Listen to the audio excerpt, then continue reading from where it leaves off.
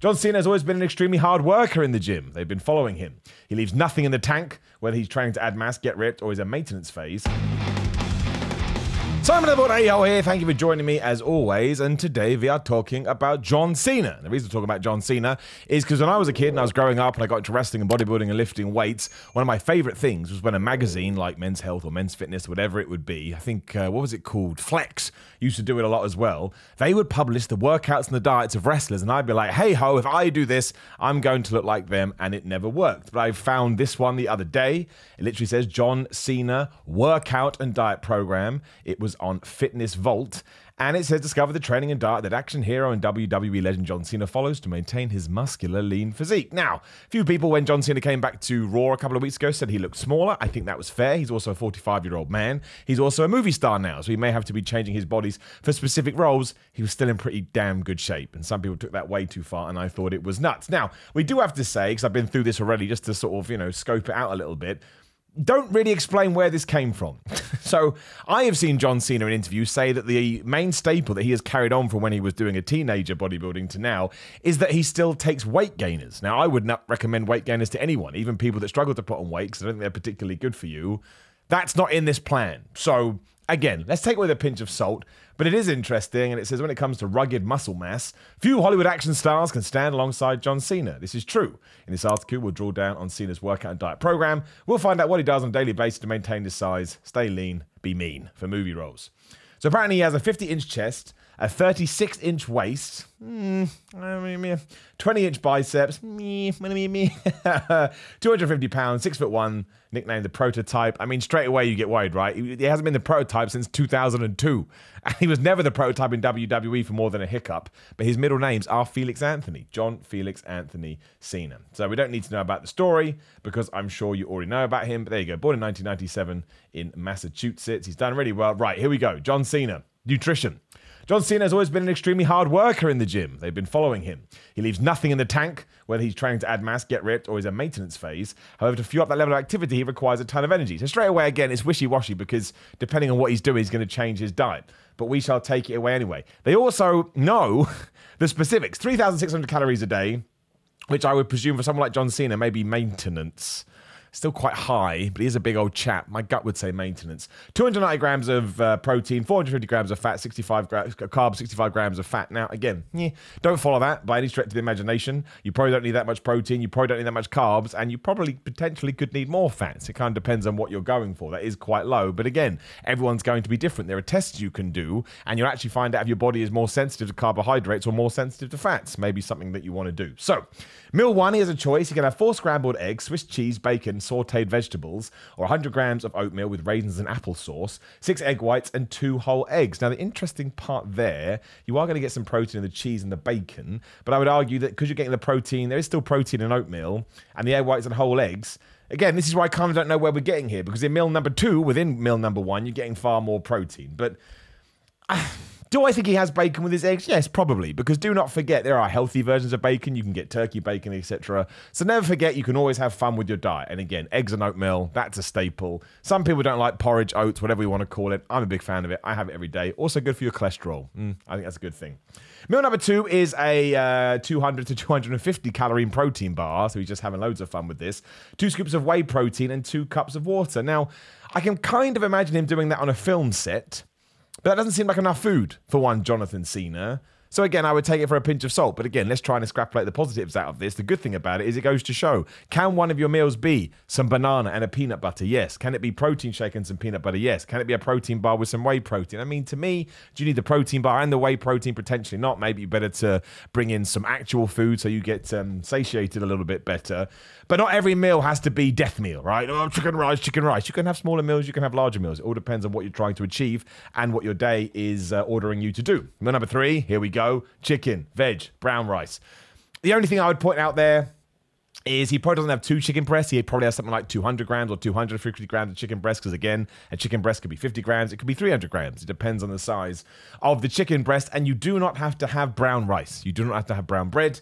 The only reason people say that is because white stuff is higher up on the GI index, so they say that it's going to go through you're going to process it quicker, and it's not going to fill you up for as long. But that's only true if you're literally just eating white rice or white bread, whatever, out of a tin. That'd be weird. As long as you're having it with chicken breasts and you're having it with your vegetables, that's going to slow down your digestion process. So actually, when you took that meal, it would go lower down the GI index. I eat white rice. Why do I eat white rice? Because it sits in my stomach nicer than brown rice. I don't want to feel sick all the time, so I don't do it. You can do that as well. Meal 4, same kind of thing, whole wheat pita bread with tuna, so a tuna sandwich. Again, you can have a white one if you want. You don't have to be scared of bread. That's another thing. Some people can't tolerate bread. So again, make sure it's specific to you. But one of my meals at the moment is basically chicken wraps, which is the same thing. That's okay. Wraps aren't going to kill you. Meal 5 is back to the protein bar, 2 scoops of whey and protein, water. Oh, he does have a meal 7. I was going to say he's going to have to. And then meal 6, he's back to chicken or fish, vegetables, salads, pasta or brown rice. Again, rice and pasta basically have the same calories and carbohydrate, nutritional values, so you can pick and choose. Quite good if you are going to go for this kind of diet because you won't get bored. Same with chicken or fish, although chicken does have more protein than fish, so make sure that you are working that out. Of course, if you have salmon, that's going to have a load of fats in it too. So make sure you're always looking at each individual segment. And meal 7 is low-fat cottage cheese with a casein protein shake. This is where I'm a little bit like, it just sounds a bit like a stereotypical bodybuilding diet. Because, of course, the reason people used to say, and still do, it does make sense, to have a casein protein shake and low-fat cottage cheese is, A, it's high in protein, but also it means when you go to bed, you are keeping protein in your system. That's what casein protein is. It's a slow-releasing protein. And that's the same with the protein from cottage cheese. So essentially what we've done here is we're saying, oh my gosh, you know, slow release protein all the way. It's not a bad diet by any stretch of the imagination, but again, don't go and copy it one-to-one. If you like how it sounds, you're still going to have to sit there and probably go much lower in terms of the quantities and then add or take away to suit. Because don't forget, a lot of bodybuilding is always going to be trial and error. Now, again, when I was 16, 17, I would have seen this and I would have just gone straight in and it would have sucked. It did suck. I remember doing it. So, no. He also abides by these nutrition principles. Eat every 2 waking hours. You don't have to worry about that anymore. I mean, he probably does to get all that kind of food in. If you want to eat every 2 to 3 hours, great. If you want to eat 3 meals a day, great. It doesn't make a massive part of difference, and everyone's going to be different. So that's kind of a myth. No, there's science behind it, but you haven't got to worry about it. Focus on high protein, low simple carb foods. Eat plenty of complex carbs. Well, he doesn't have low simple carb. I don't know what that means, low simple carb foods. I mean, complex carbs are better, obviously, because they're going to fill you up for longer, which is important. Casein protein at night for overnight amino acid release. We've talked about that. He has whey protein per workout containing about 40 grams of carbs to replenish glycogen reserves. That's actually another meal, to be honest. This would be quite high in calories. This is your window of opportunity.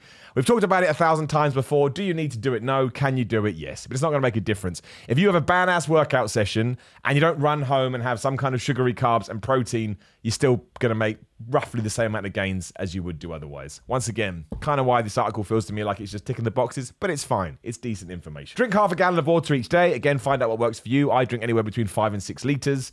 Don't know what it is for gallons. But remember that it's going to be different for everybody, and you need to be hydrated. Your muscles need water in order to grow. And no refined sugars or artificial flavours. And I know that's bollocks because I've heard him in interviews saying that he often does have sugar so he doesn't send himself crazy. You're allowed to do that as well. Now we get into his workout protocol. Cena's training regime includes, and I bet this is changing all the time, so once more, get that salt. A 5-day split routine, medium to high reps, 10 to 30. Now, I do believe that. This is a switch and a shift in bodybuilding or weightlifting, whatever, that I'm very much a fan of. We're kind of moving away from, oh my gosh, you know, you got to do 3 to 4 1-rep maxes or whatever. That didn't make any sense, if you know what I'm getting at. To no, time under tension, form. Get up in those higher rep ranges. That's what I think you should do if you're just training in general and for nothing specific. I think getting into that 15 rep range with good form and really pushing it and being intense is where you're going to force your body to grow. Just my personal opinion. Training to near failure in every set. Yes, I think you should have some warm-up ones where you don't do that. And then I think you should have around about 3 working ones when you do pretty much go to failure. Train every muscle group once a week. Absolutely. And don't forget, you can get away with 2. It's true.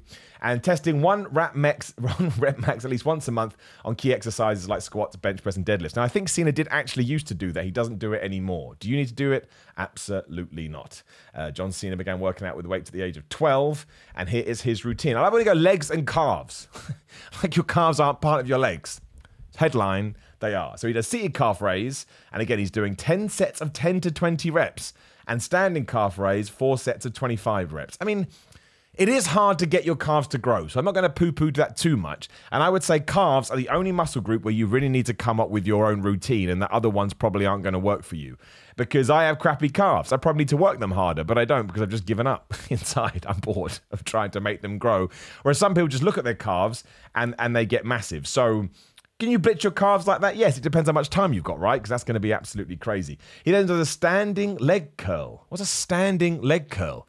Should we have to sat down to do a leg curl? Whatever, that's what he's doing. Leg press, leg extension, squat, hack squat. I mean, the ones that I would take out there that I think are the best, again, that have worked for me personally. Calf, any kind of calf raise is great. Leg press is great. Leg extension is great. Squat is great. I would never do squat and hack squat on the same session, just my own personal preference. What I like to do is, say I'm training legs on a Monday, I'll do normal squats then. I'll train legs again on a Thursday or Friday, and I'll put in hack squats. I just think the way that it targets your muscles, it just works better if you're almost treating your hack squat as your main squat on the other day, but also still doing squats. Just my personal opinion. But again, lots of high rep stuff, which I'm a big fan of. And then we have a picture of a 41-year-old John Cena, which is from 4 years ago. That was 500 pounds. So there you go. He did used to do the big lifts. You've got evidence there. Tuesday, he just does chest, which would be a joy to many people watching this video.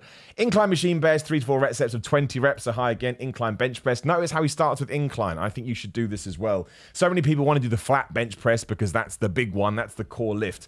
But 9 times out of 10, when you do incline and you do it right, you're going to work your upper chest, but also your mid and your lower chest comes into it as well. Whereas when you're doing flat bench, it's more just the middle. So the incline to me is just an all-round better exercise. I would implore you do the same, or at least try it. Machine fly, cable fly, and then he does finish off with a bench press. I mean, all that is, is basically fine. I'm a big fan of cable flies, so I think you can really work on the side of your chest and really get that squeeze when you come down. Not a big fan of machine flies because I find them uncomfortable. Maybe it's just the machine in my gym. And again, anything you want to do with dumbbells is great as well because you have more control with dumbbells, so on and so forth. I'd be amazed if he just did a chest day, but you can do that. If you're going to have the best session ever doing a chest day, do a chest day, right? If that's what makes you happy, you should do it. Of course, he does an arm day, and look how he has more exercise in the tricep than the biceps. And this feels like overkill to me, but again, John Cena is a mammoth, so he can probably get away with it. But he's doing standing barbell curls, preacher curls, dumbbell curls, standing cable curls, a lot of curls, obviously. And then rope push down, single arm cable push down, lying triceps extensions, skull crushers, seated triceps extensions, and tricep dips. Now, the big question a lot of people ask is, do I go bicep, bicep, bicep, bicep, then tricep, tricep, tricep, tricep, tricep? Would it work in here? I think it would. I personally like to go, you can do it either way, but bicep, tricep, bicep, triceps. I think you're giving your muscle more time to rest. And you can't really do that with any other muscle group. So you're just going to be more intense when you get to the next set, which is why I should do it. And here, he went tricep, bicep, tricep, bicep, tricep, bicep. No, he would have to do the triceps extension and the tricep dips at the end by themselves. But, that's what I personally would do. If you are having an arm day, I would always jump from one to the other. I just think it opens up the door for an opportunity you wouldn't have otherwise. He then smashes shoulders. Way more than he did 1, 2, 3, 5 for chest and so many for shoulders. Again, I'm not entirely convinced this is accurate. Again, all crazy, not crazy high reps, but in the higher rep range. Rear delt cable fly. Always make sure you're training your rear delts. Everybody forgets about them. If you want a full physique, you're going to need them. I know they're not the most fun, but do them. Do them at the end, do them at the beginning, do them whenever. Machine overhead press, machine side lateral raise, dumbbell head overhead press, and then more lateral raises, but this time with the dumbbell, seated military press, and standing barbell press. Again, I don't think you need to do a machine lateral and a dumbbell lateral. I think within your dumbbell lateral raise movement, you should be busting your ass so much that you don't need to do it again. But it is all going to depend on how you train. Like if you know that you're not hitting the intensity levels that you should, you can sometimes replace that with volume. It's not really a one-to-one switch. But again, you have to work with how you're feeling and how you're approaching the gym. I don't think you need to do that much on shoulders, just my personal opinion. I mean, would I ever do a shoulder day by itself? Probably not. I'd probably throw something else in there too. And then back, as you would imagine, he's doing loads of stuff. So he's got lat pull down, barbell row, single arm dumbbell row, deadlift, high pull, high row, pull up, and a shrug, which is a lot. I do like ending my back workouts with the shrug. Don't know why, I just think it works. I do like the single arm dumbbell row. Sorry, not the single arm dumbbell row. It's not on here. The single arm lat pull down. I'm a big fan of the single arm lat pull down. Give it a go if you've been struggling with lat pull downs, because some people with the lat pull down, they don't get their back in the right position. They're actually pulling from their core or areas they don't want to. With the single one, you literally hold it in like a handle and you can pull it down and you can really squeeze it. So I would give that a go. And yeah, of course, look, in terms of what we're looking at in terms of quantity, you should be smashing your back more than you're smashing your triceps, right? It just stands to reason your back is bigger. Do I think that's what John Cena does? No, I do not. But if you did that, I think it'd probably be, like I say, a bit too much in terms of volume, but you have to figure out for you. And we also learned about his supplement regime. He takes protein powder. Obviously, most people do. He has protein bars. Again, I like to use protein bars as a backup. I'm out. I need a meal. I can't get one. I'll smash a protein bar. He has BCAAs. Do you need BCAAs? Absolutely not. It should be coming from your protein, which it will do. If you want to add in EAAs, essential amino acids, that's going to give you a teeny little bit of a push. But these things cost a lot of money. If you can't afford it, don't worry about it. I would always say take a multivitamin. Just keeps you healthy. I know there are studies out there now that say you don't need one. Take one a day. It's very, very minimal cost. And it's so inobtrusive, whichever one it is. You don't have to worry about it. And the conclusion is John Cena is one of the most successful athletes ever emerged from WWE after attaining a legendary status in the ring. He is now in Hollywood, and we have documented how he eats and trains. So that's the main reason I wanted to go through it. I mean, you could apply that to anyone. You could say that Brad Pitt does that, The Rock, Vin Diesel, and nobody would bat an eyelid. It's basically just a basic bodybuilding program that you absolutely can use, but make sure that you cut and paste it so it works for you, because that one probably isn't. So it's interesting to go through this stuff, but I know I would have loved it if when I was sort of 18, 19, somebody had sat down and told me this. You know, don't take it verbatim just because it's on the internet or in a magazine. So I thought we'd do that as well. As always, it's always going to be horses for courses, or whatever that phrase is. Figure out what works for you. Remember, you don't have to eat like a house to get massive. You can build muscle in a calorie deficit, so don't jump on and start eating 3,500 calories a day. And if you are just going to start tomorrow, start with 2,500 calories. Right? That's a recommended allowance for most people. Again, not the best advice in the world, but it works here. It's a marker. Do it for a few weeks. If you're putting on the wrong kind of weight, take it down. If you're not putting on enough, the right kind of a weight, put it up. It really is as simple as that. Don't stress yourself out about it. Use these as examples and nothing more. Cheers. Also, please do like the video, share the video, and subscribe. Hit the bell ding ding. Something is going live. There will be another video on the screen, probably about John Cena. I like talking about him. And leave a comment below and let me know what you think about all this. Also, you can go to grillermind.com/Simon. Just Simon get 10% off. Exclusive videos on patreon.com/Simon316. Mostly reaction videos because we moved them there. Thank you for the support. At Simon316 on Instagram and Twitter. SimonMiller.BigCartel.com for merch. And that's it. I'm going to wrap it up now because it's very hot in the UK and I'm sweating. Goodbye.